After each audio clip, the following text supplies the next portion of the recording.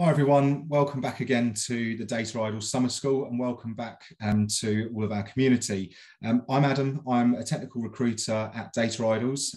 Just to give you an overview, again, the Summer School is a pilot event or pilot programme in partnership with the Data Science Festival. It's going to run live for 3 months so you can learn in real time and pick up new skills from the comfort of your own home. These sessions are designed introductory level, ideal for people who are transitioning into data or for those starting their career. You can all get involved with the Slack channel. So if you're watching this session, you can chat live to other attendees, and we'll put that link into the chat very soon. The Data Idols channel will be Data Idols SS for any event related questions. I'd also like to say a big thank you to all of our partners who have made this event a success, and also to the team who have put in a huge 400 hours into making the summer school a reality. All sessions are going to be recorded, so you can watch them back at a later date, starting in September. You'll get an email link to watch the sessions back on September the 1st, and they'll be free to watch. So if you miss anything and you want to learn at your own pace, it will be available at that time. So today's session is an introduction to databases with Uyi from Work Your Data. Enjoy the session. Thanks very much.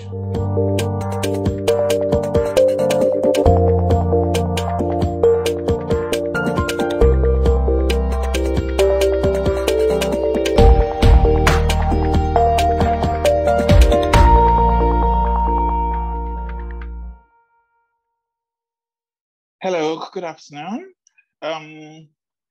So today we're going to be talking about the introduction to databases. So this course is not intended to be technical. It's more of an entry point. So if you're interested in learning about databases, it will give you a foundation that will actually let any technical course that will give you a deeper understanding of any technical course you are studying. So if you're learning to program databases, if you're learning to use database tools, this will give you an underlying understanding that will make those things more intuitive and easier to use. Okay, so we'll be talking about how databases work. Now, the first thing, so first we'll go over some general concepts. Like, when any application is being built, basically, one thing that's important to understand, but not always obvious, is that what the developer is doing is taking a task that a human being would do, cutting it into very small pieces, and then getting the computer to do those quickly. So what we are going to be doing when we're analyzing the databases is we are going to be looking at the tasks human beings do in real-world databases. So, the example we would use is actually to say an example of somebody working in a bank in the 1960s. So this is before databases exist.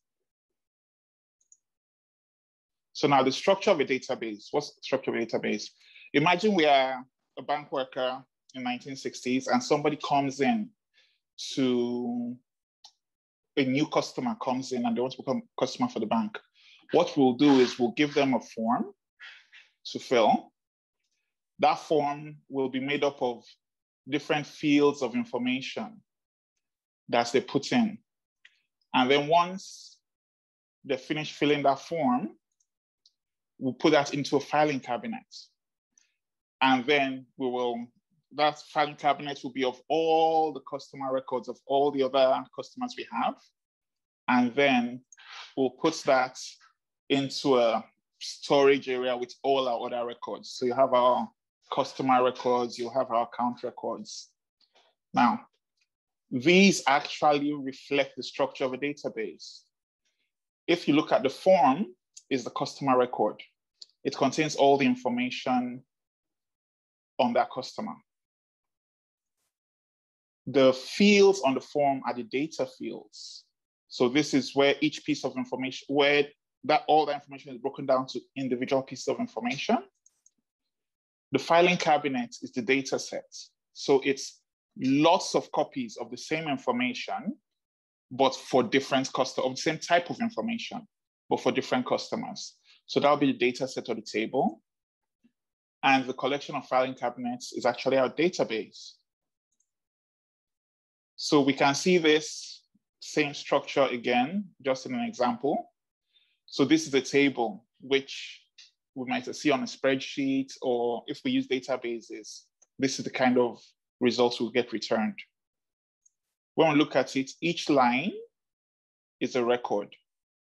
Now, if you think of the form, basically each of these is the data that would have been stored on the form. The full form will have all this information: name, address, town, date of birth. Then each column is a field. So each of those fields we circled, like one of those fields would have been first name. Another field would have been surname. So each cell is a field on that form.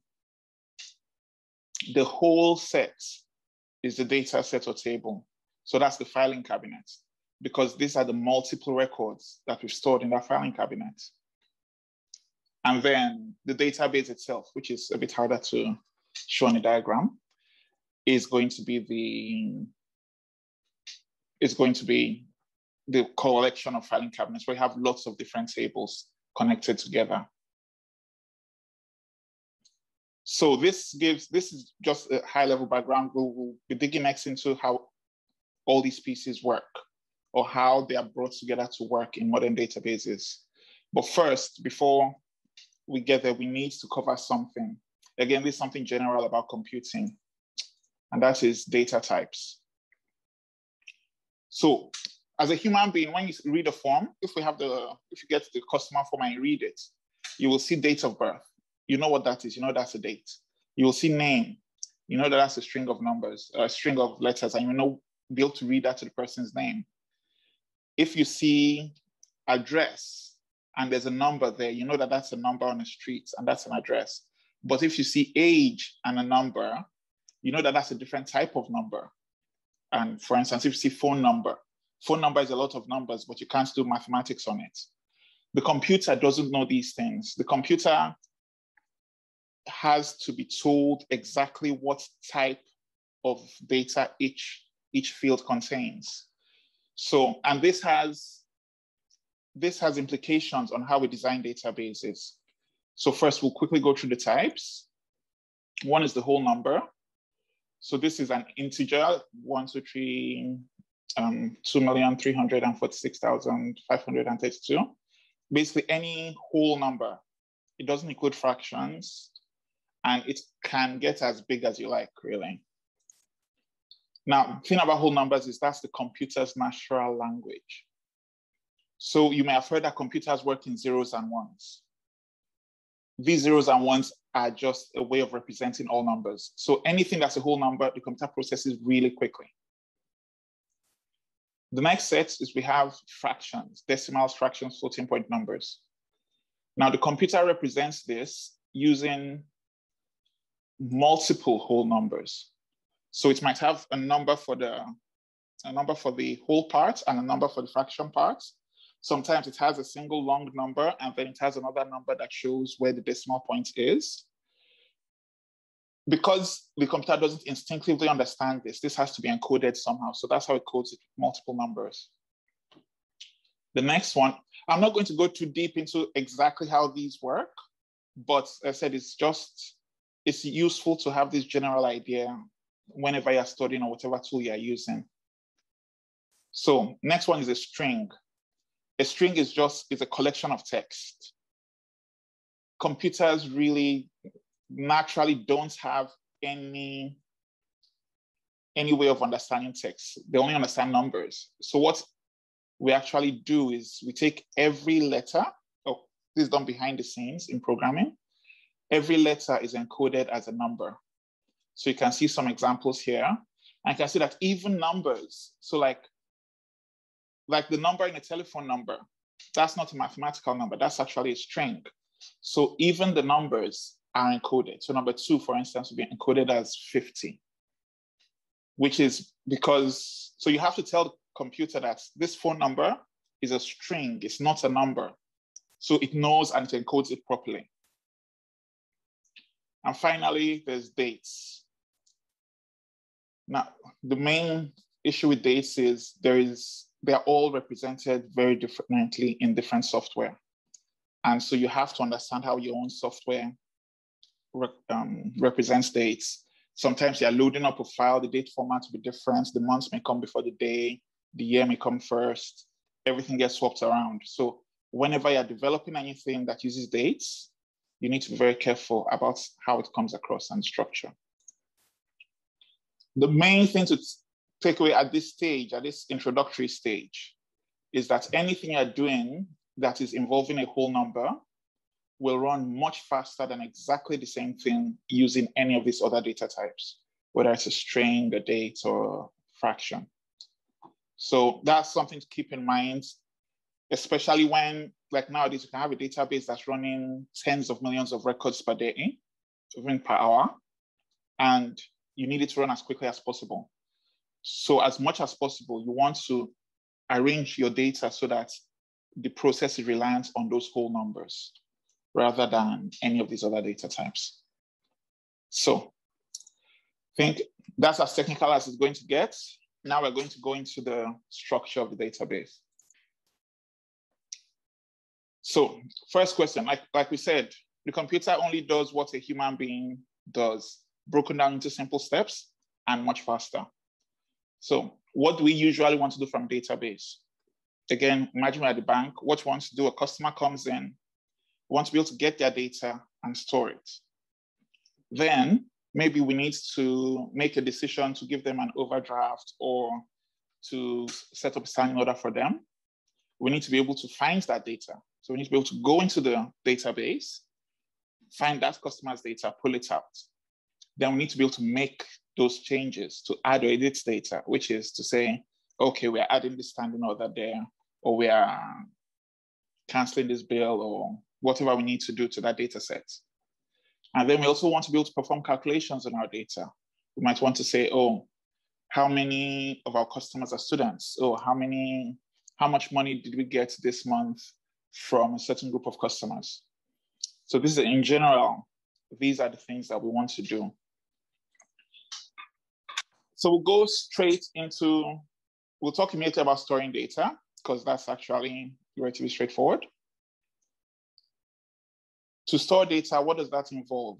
The customer comes, they give you the form, they fill out the form, they give it to you. You put it in a file folder and you put it on top of your stack of files. That's it. That's really easy. At least it seems really easy. It seems really easy until we get to finding data. So now the customer is giving you a form, we filled it out, we've put it on our stack of files. We have something like that. You just put the newest file on top. Now imagine we now want to find, another customer comes in and wants to do something. So we need to find their file. We have all these files stacked this way. So how do we now find that customer's data? In order to find that customer's data, we'll need to open every single file, check, is this the customer's file? No. Go to the next one, is this the customer's file? We'll have to go through, and it's possible that that customer will be the last customer in the file. So we'll have to go through every single file to find their data, which makes that, which is basically going to take a huge amount of time, very inefficient. So what do we do instead? What we need to do is we need to arrange the data.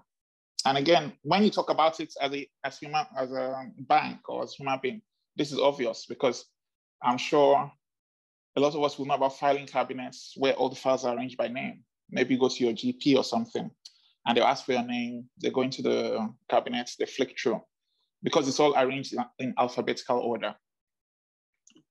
The benefit of organizing that data is that once you know the person's name, you know roughly, you don't know exactly where the person's file will be, but you know roughly, you know that, okay, he's with the J's, it's with the P's, and it's going to be, if it's a Peter, you know that it's going to be after Patricia. So it's much, much quicker to find the file. In order to do this, though, that means we need to change the way we store the data. Instead of storing the data by simply putting one file on top of the other, we need to store the data by inserting each file into its correct place in the model. So the key we use what we use to organize the data is called a primary key. So if we have all the files stored by customer names, that customer name is the primary key. So whenever we insert data, whenever we add new data, we need to put it in the correct place based on that primary key.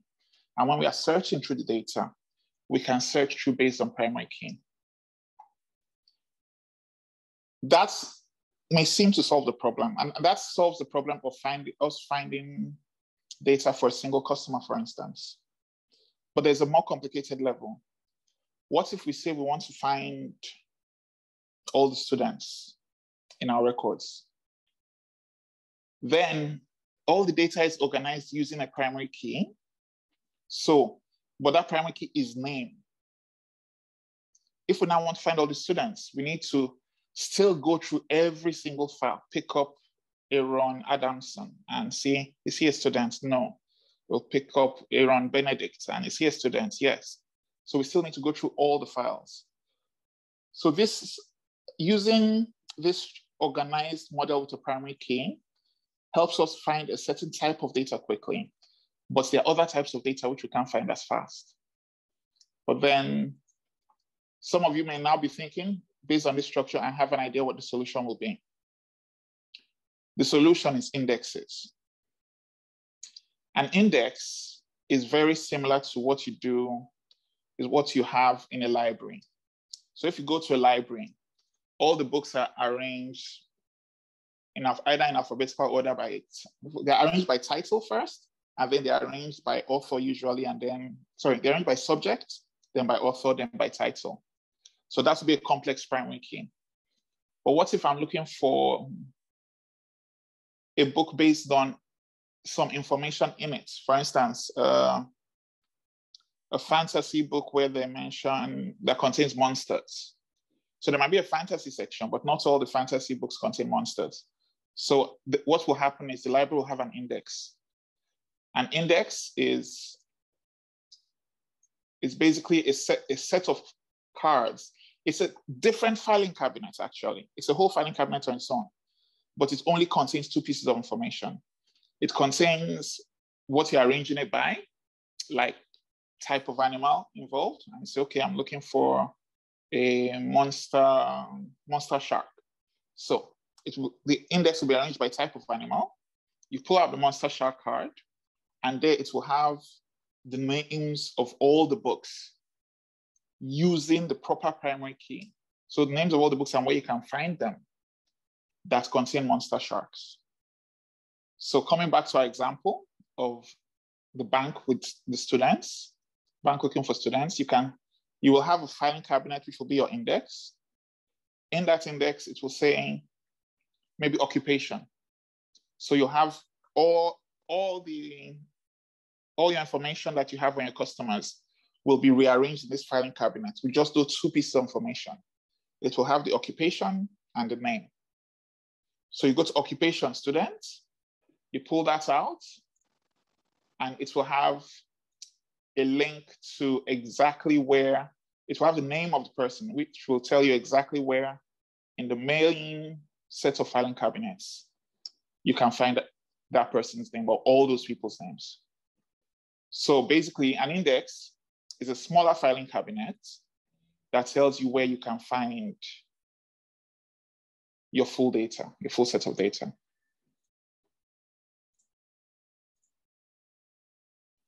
Now, the next thing we need to do. So with the current structure we have so far, we have a set of data that is organized by a primary key, which means that as long as we have that primary key, we can easily find the data. We have a set of indexes, which are built on different topics, different pieces of information, which help us to find our data in the main filing cabinets more easily, because we have all those filing cabinets to search through. So that makes finding data much faster. And one thing to keep in mind is because the index is the second cabinet, it also takes up more space. So we have the main filing cabinet and the index filing cabinet, which takes up more space, but the index filing cabinet is much smaller because it only contains those two pieces of information. So what we're doing is we're exchanging space for speed. So we're getting some more space for this small filing cabinet, which makes us incredibly faster at finding information in our big filing cabinet area. This exchange of space for speed is something that happens a lot in databases, especially as space becomes much cheaper and data becomes much bigger. Now, the next thing we're going to look at is units of data. So if we look at if we first of all take our original form that the client filled out, let's say as part of the form, we collect information on where they work. And we want to know in general, the name of the company, want to know what type of company it is, roughly what size of staff it has, and maybe how many years it has been in business. This is just for us to do things like say, oh, we want to provide a line of overdraft to our customers. So we want to know how much we can afford to give them, how much we can give them that won't be too much for them to pay back. So in getting this information, on each form, each person will fill it out and say, oh, I work at Tesco. So how big is Tesco? It has over 100,000 staff. How long has it been in business? Over 30 years. The second person will come and say, oh, I work at Tesco. It has over 500,000 staff. It's really big. It's been in business, so definitely over 15 years.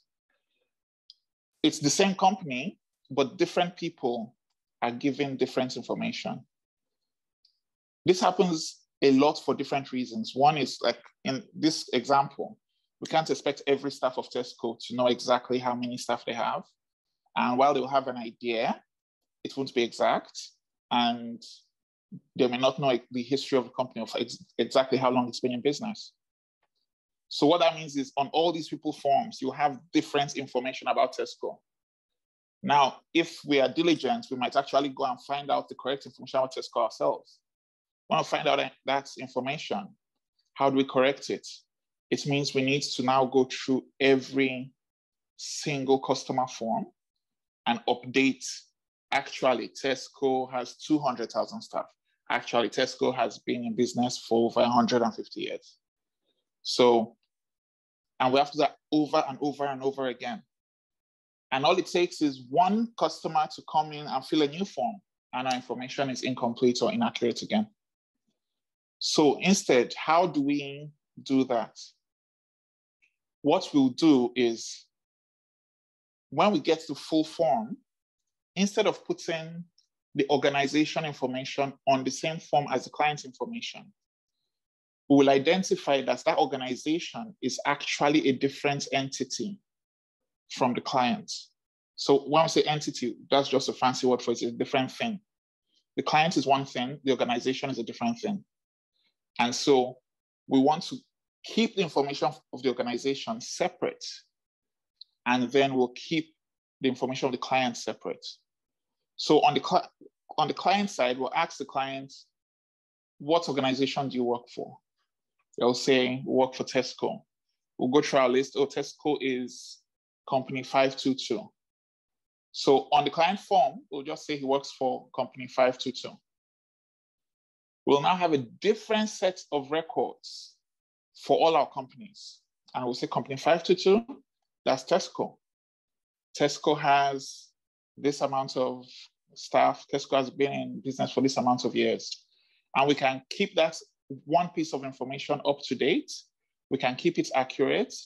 It prevents duplication, and it reduces the amount of data that we need to store, because instead of storing hundreds of copies for all our clients that work in Tesco, we just have to store that one copy once somewhere. So what that looks like will be on the form, we only have that single record. We only have that single entry, company 522. Then we'll now have a smaller cabinet somewhere else, which will now have the company records. where the employer details are. You may be noticing at this stage that we are getting a lot of cabinets. And yes, this is actually why databases end up with a lot of tables, because what you're doing is you're taking a big piece of complex information, breaking it into these entities, into these things, and keeping information for each thing separately. And then all you need to do is link them. All you need to do is say, this person is linked to that company. This person is linked to that school. This person is linked to that address. That act of splitting the data down is called normalization. And the link that we have in the main data set to the smaller data set is called the foreign key. So by this, I mean that's ID 522. In the company filing cabinet, that's the primary key, because 522 is what you use to organize all your companies. So the number is what you use to organize all your companies. But on the client side, it's just a code, it's just a key. So that foreign key will point to the primary key of the main data set. So this is an example of what it can look like in an actual database. This is just a sample Microsoft database. So here, this is the orders table.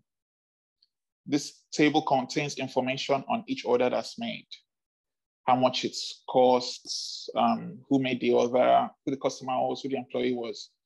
You can see here that in the main table, it has order information and a lot of order information that relates specifically to the order. The customer information sits in a different table, and that's now linked. And so you can have one what this relationship is telling you is saying this one here, and that's an infinity symbol there. What it's saying is you can have one customer can make many orders. So instead of repeating that customer's details on every order they make, we just have that customer's information in one place. And these are all the orders they've made. The same way, one employee can serve many orders.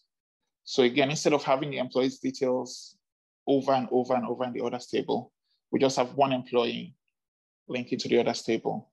We have the shippers table, we have the tax status table.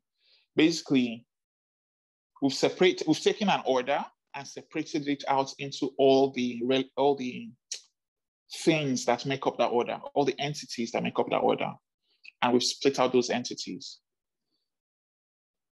Something to keep in mind is this splitting out of entities can be done at a different level depending on the business or depending on the user, basically. So every company will have a different level of information that's useful to it. And based on that information, like for instance, in the case of this order, they're keeping a lot of customer information, their email address, their phone numbers, their home address, job title. If you need all this information, then it definitely makes sense to split it out. In some cases though, you might actually not care, like this tax status, for instance. It's just a single field. Depending on the business, it might not be worth splitting that out to a whole different entity. The different ways we can apply this, when we're applying this normalization, is dependent on what we are using that database for. Now, what we've described here, this process of splitting out the entities from the main information and maintaining them differently, that's called normalization. And that is what we end up with is called a relational database. It's sometimes referred to as RDBMS. So if you are reading up on databases, you might see that phrase a lot, RDBMS. It's when you can take data, break it into these pieces, and then you relate them to each other. So these lines connecting them are called relationships. So most databases actually have this structure. And this skill of being able to take data, index it properly, pull out the entities is like is the core level of how most databases work. But what has now happened, because as data, the size of data increases and the speed of computing increases and the amount of space available increases, this structure has been expanded in different ways. So one example is cubes, analytics cubes. Now, analytics cubes takes that idea of normalization, of pulling out entities, and goes even further. So it asks a question: what's the real question a database is trying to answer? And with analytics cubes, the real question, they're coming down to that calculation. That's calculating data, processing data. And so the questions they're trying to answer is how many and how much. So for instance, we will have, looking at the shopping example, we will have, okay, if you're storing the number you're studying is the amount you spent. How much have we spent buying something? And how much have we got back from that? So that's the core piece of information. So what an analytics cube does is it takes normalization further out. It says the only information we are going to store in our main cabinet is the amount spent information. And then in our other cabinets, we'll now have information like the date it was spent, the departments that spent it, the item it was spent on, the authorizer, who authorized it. What they now do, because this central cabinet only has amounts, and remember what we said, that the computer works very well with numbers. So the computer can perform a lot of calculations on those amounts. And then you viewing it can just say, oh, I want to take all those numbers, split it by department's name and date. And the computer will instantly give you the answer. Instantly give you the answer because it's able to do that calculation super quickly. So this is called an analytics cube. This is also maybe referred to as OLAP, which is online analytics processing. I may be translating that wrongly, but it's also called OLAP cubes. This is usually how data warehouses are designed.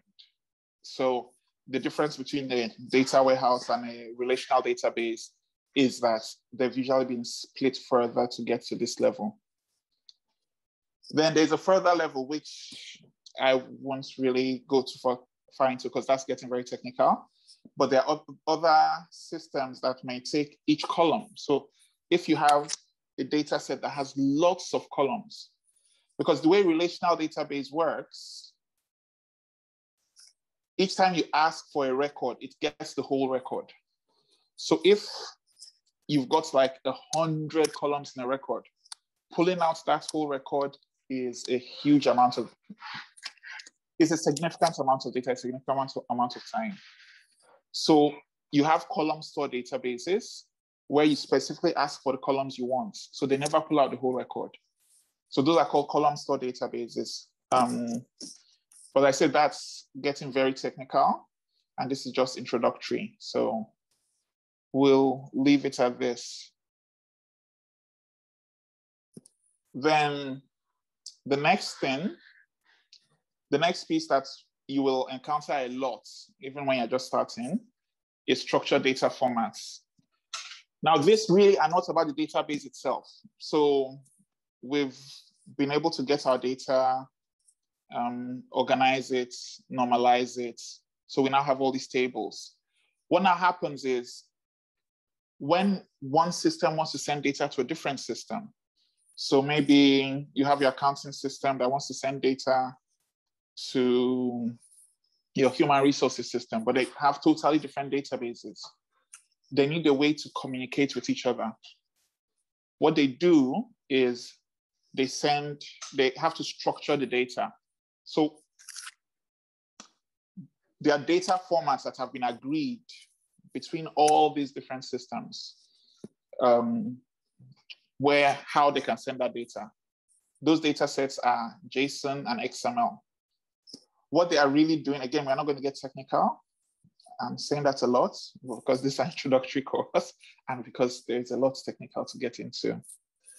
But JSON and XML, what they're effectively doing is they're taking all those data from all those different tables and they're building it back into that initial user form that we had.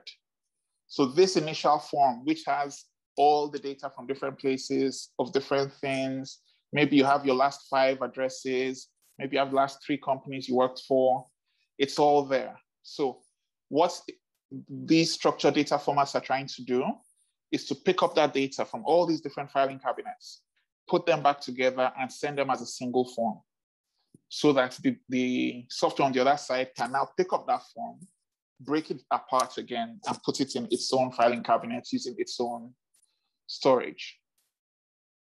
And yes, so this is something that you'll experience if you are using web APIs, which is a web API is simply a lot of online software right now, software as a service, they contain your data on the web. And what they say is if you want to get the data, you can request that data over the web. So when you request that data, you'll be getting it in usually JSON or XML. Well, nowadays, JSON is really popular. So you'll be getting it in one of these structured data formats. And that's it. That's really, we've covered how databases are designed. We've covered what they do, how to structure them, and different variations, and how they communicate with each other. Now, if you are doing this course, I assume that at some point, you are going to be developing databases. So as a developer, there's something you need to keep in mind, which is called, I call it the box of oranges, which is that a lot of times as engineers, we do things very technically. We end up getting very technical. We understand all the code. We understand that, oh, a date may need to be in exactly this format to work here. So we focus on building the engine, like building the engine of a car without thinking of the driver experience. So, however, we need to remember that our users are not engineers. And so the box of orange juice is literally a box of orange juice. Like if you look at this was built by an engineer. It was designed so that it can fall flat. They can pack hundreds of it in a box, that when it's full, it can hold the weight of the orange juice. It has its protective seal, and it's designed to do a lot. But when you want to drink orange juice, you don't have to know anything about that. You just pick the box, you open it, you look at it, you can tell how to, even if this is your first time, you'll be able to tell how to open it, and it just pours normally. And you don't care about how much engineering has gone into that. So when you build databases for somebody, it's the same way. They shouldn't have to care about how technical it is or all the engineering that's gone into it. It should just work like a box of oranges. Thank you. Cheers.